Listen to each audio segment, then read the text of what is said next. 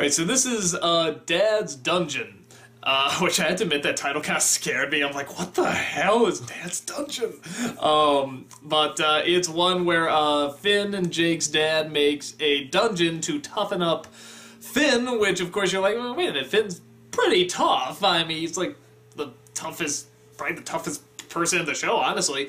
But the father just sees him as a baby. Callus. Yeah, his whole body's a callus. A great line. But he sees him as a baby. Literally, he's holding him as a baby. So he's got to toughen up without realizing he's a baby. So obviously, it doesn't make much sense. So he just assumes he'll still be like that, and he leaves these video messages. And so they go through the dungeon, and Finn's feeling bad because his father was calling him all these mean things on the videos. But then, by the time he finishes the dungeon, the father says, oh, Finn, I'm proud of you. And that gives him the strength to actually finish it. And then they get this pretty cool-looking sword, actually. I thought it was a legitimately awesome sword. I don't usually see, like, an entirely red sword. That's very distinct. It's made out of demon's blood. Yeah, that's awesome, too. And then the demon tries to come back to get the blood, but then they just played the little message that the dad said before to get rid of the demon, and they say Dad was awesome. Do-da-don pancake! Nice. No, you're not a demon. Something that'll get rid of you. No, I'm an angel. No. Thanks. No. Hey, if you're gonna talk, you be in the videos. No. I'm Ghost Princess. No, she's not in... Remember, she's gone. God damn it. No, maybe this is what the 53rd level Of hell. Ghost hell is. Yeah, which... I'm sorry, this is your 53rd level of hell. It deserves the name. Okay, so, it's... the lesson to learn in it, I mean, is... It was unexpected, like, the father to be saying that kind of stuff, but I mean, it's just sort of a, hey, be smart, don't change yourself, and be tough, and, you'll get through fine. The focus of this one really is just the dungeon and the creatures. Like, half of the... Like, the past few episodes, like, the actual creatures themselves, like, that they've been okay. Like, they've been passable and stuff, but it's, like, it almost feels like all the really cool designs, like, that they sort of had, like, in the first season, stuff like that, seem to come out in, like, 2 or 3 episodes where they just put a lot of effort into it. And this seemed like that episode. Like, even the friggin' chairs, like, in that room with the fruit witches or whatever they were. Like, even the chairs look great. Yeah. And just every design looks so cool.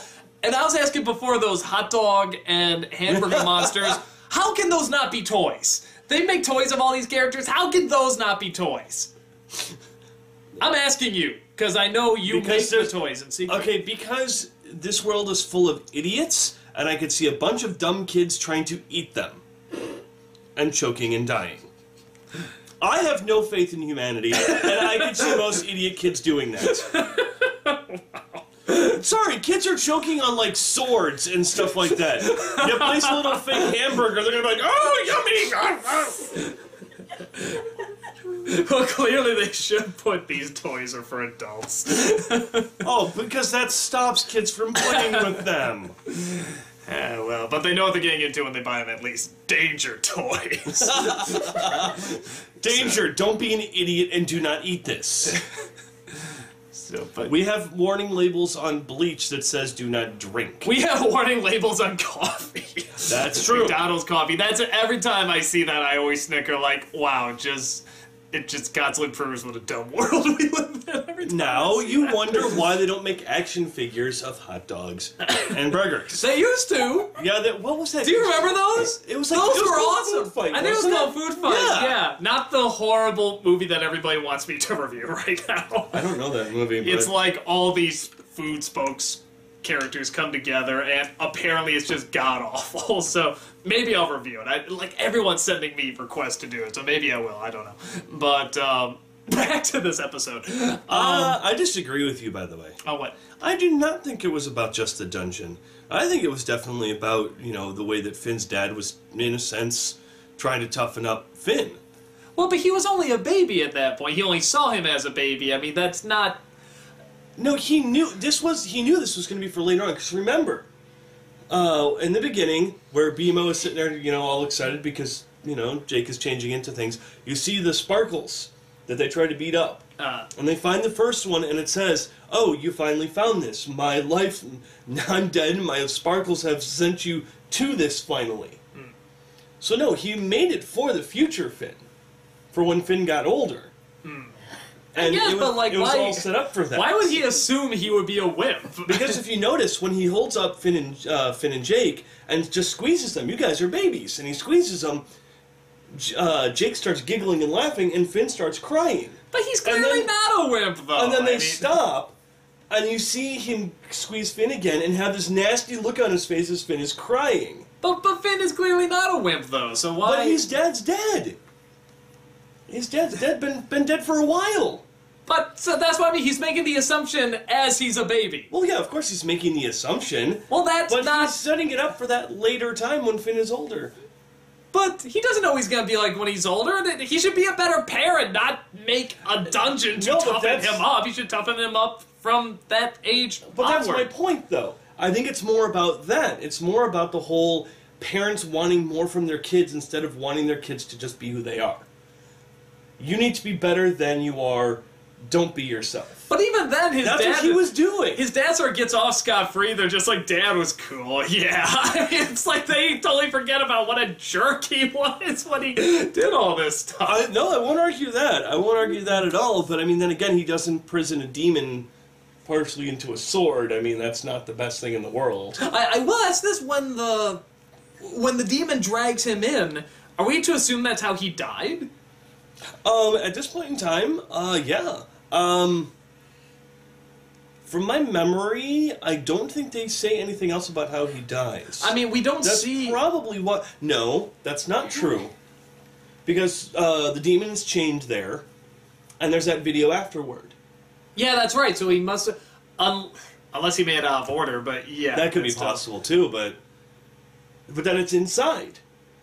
Yeah, that's true. So he would have to put it in there. Yeah, I don't know. But that would make sense. So he could put the video in there and then put the demon in, and then he's gonna... But he had to put the video... I don't Because remember, know. he was recording it from outside.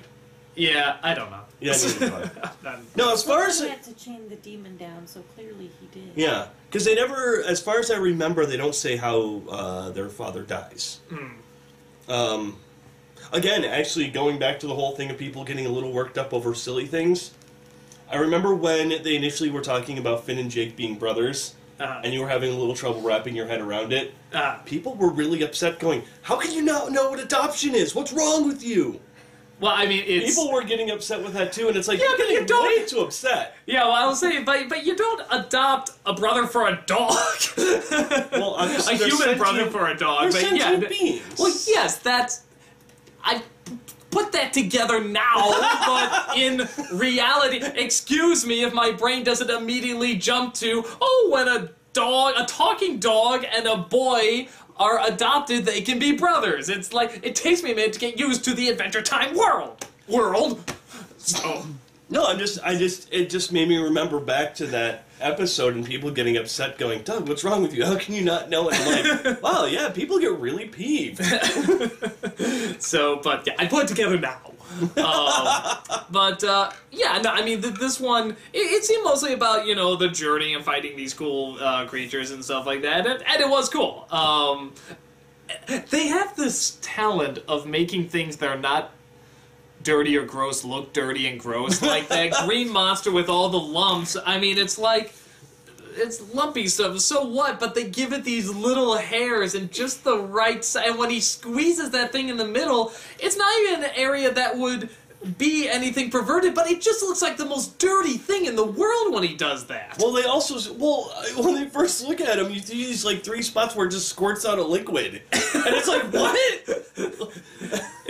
That's quite impressive to do that, to actually make something disgusting that's really...